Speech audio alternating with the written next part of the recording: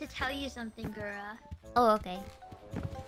Wait, I also will ask, do you guys watch Instagram Reels?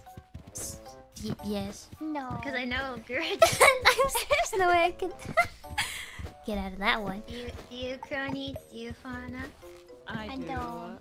Do you consume Fauna is pure! content?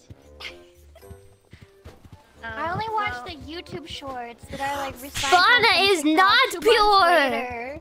I'm the boomer. YouTube shorts. I know.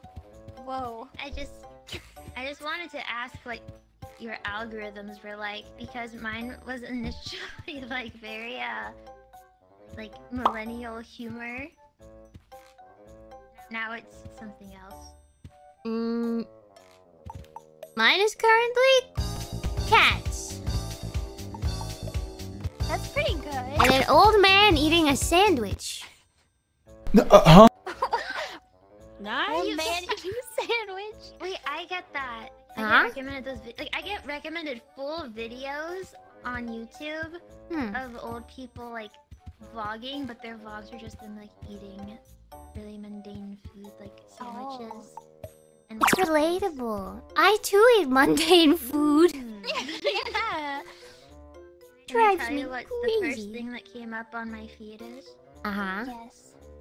It says, making a ring out of actual preserved snowflakes and breast milk. What? Booby milk. Took some snow. Oh no, she took a snowflake, put it in a petri dish, then added her breast milk.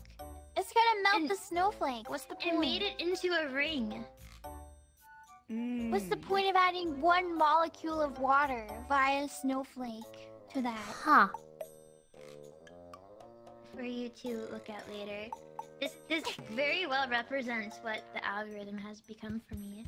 I saw a lady that got like a hyper-realistic taxidermy of her cat. I've seen those things too. Nah.